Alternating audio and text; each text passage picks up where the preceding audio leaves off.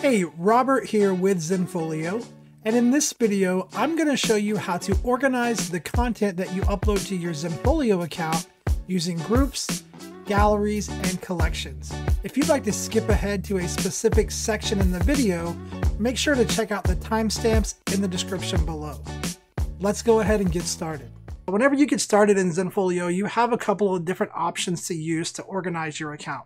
Okay, we have things called groups, galleries, and collections, and I want to show you what these look like, explain the different uses, and show you how you can utilize all of these different things to kind of keep your account nice and organized. This is a group. It looks just like a folder on your computer. Groups are what's going to help you build this organization so that you don't come in here and have 1,000 galleries that have been unorganized. You have them in these little sections created by groups like this. Trust me, if you guys are new on Zenfolio, you want to get started with this organization now and not wait till later when you have hundreds of galleries that you have to sort through. You can put other groups inside of a group, you can put galleries inside of a group, and you can even put collections in a group, but you cannot upload photos directly into a group. So groups, think about them as strictly for organizational purposes, right? So the next thing I want to talk about is a gallery. And so this is what a gallery is right here. That has the little landscape looking icon right here. Okay, and galleries are where you can actually upload your content. So galleries can contain only photos and videos, and that's it.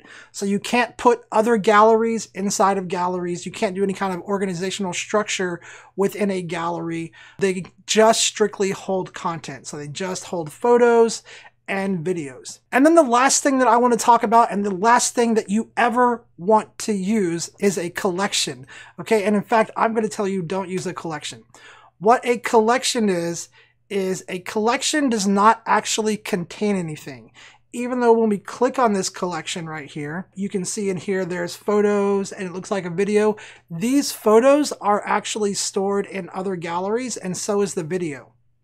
So collections basically contain desktop shortcuts of images that actually exist from somewhere else. They're actually in a different gallery somewhere. And the reason that I will tell you not to use a collection is because if you'll notice, each one of these photos, well, these two photos have a red lock icon on there. This one has a yellow one. So these are private and this is password protected. That's because these particular pieces of content are coming from galleries that are either private or password protected. And when you add those things to a collection, you actually cannot go in here and change that password protection or the private settings on these photos within a collection. You have to go find that photo back in its original gallery and change the setting there. Okay, so now that we've kind of talked about these different things, how can you use them to create an organization in your account to make it easier for you to navigate, to find the things that you're looking for, possibly even make it easier for your clients to navigate if you're letting your clients get access to specific folders, right? Well, you can create a gallery or a group structure kind of like this one. So this is kind of what I have set up in here. First of all, I do recommend that you have a group for anything like your portfolio work where you're going to have it be public. And then inside of there, you can have galleries of public photos. Then I also have a group for my clients where I actually will password protect my clients' photos like this. Okay. And so you can use, like I said, you can use that stuff to create different sections in your account and then create you know, like a folder or a structure tree in there to navigate. And so just to show you a quick sample of how maybe you might think about setting this up, is you might think about, okay, I want to set up something for my clients so that I can easily navigate through my clients' galleries.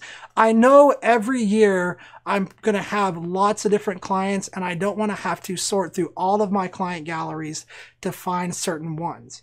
And so what you might think about doing is going up to all photographs, creating a new group, maybe just calling this clients, and I'm going to call it clients 2 since I already have a clients group in here.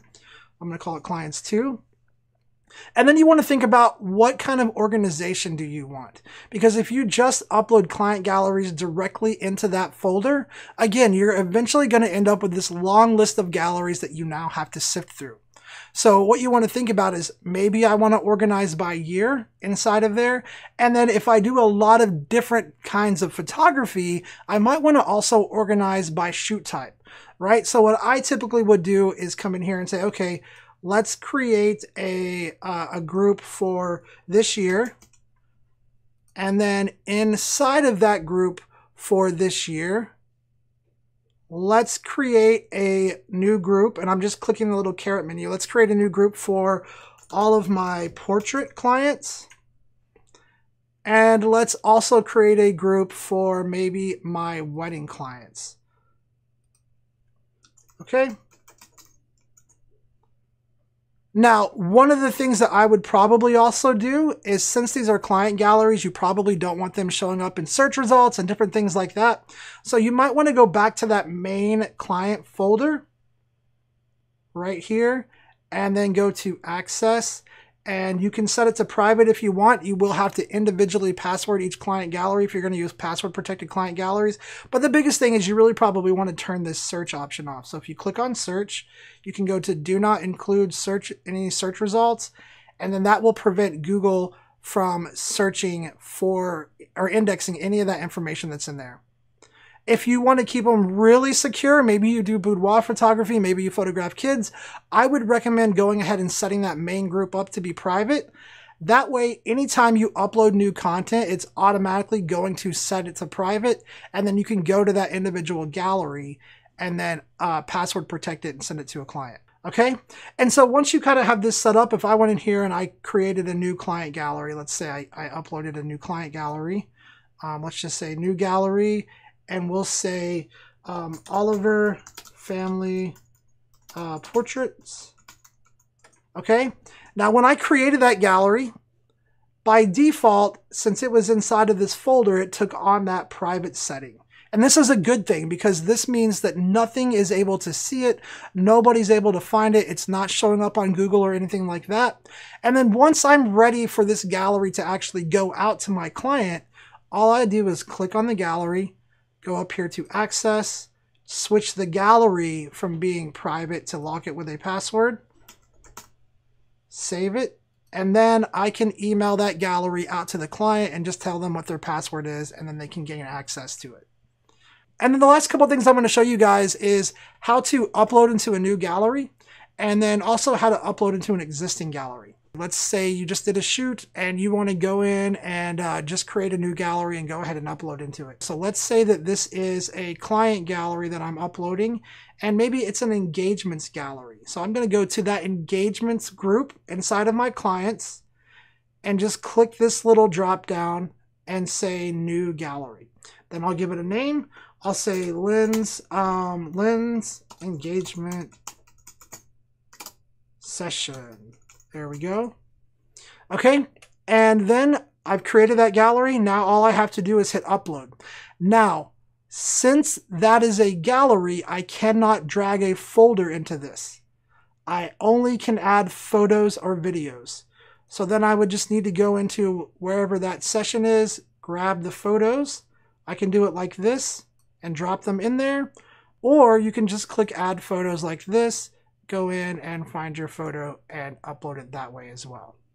Now, the next thing I'll show you is how do you upload into an existing gallery? Maybe you already have some galleries created. Maybe you edited some photos. Maybe you just need to add some more to a session. So I would just navigate to their gallery and then click on upload right here.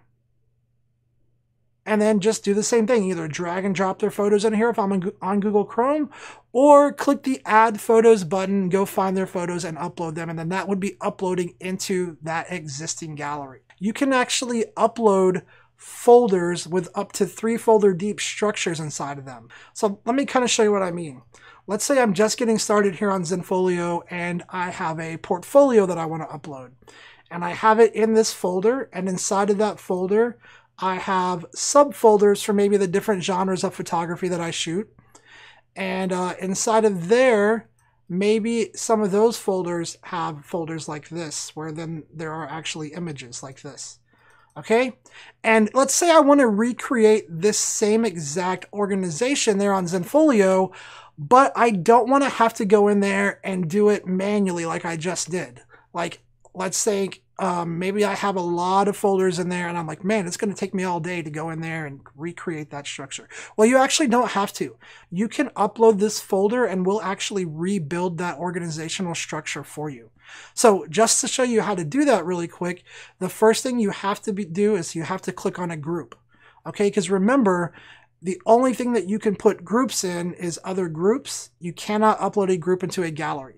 Well, your all photographs section right here is actually a group.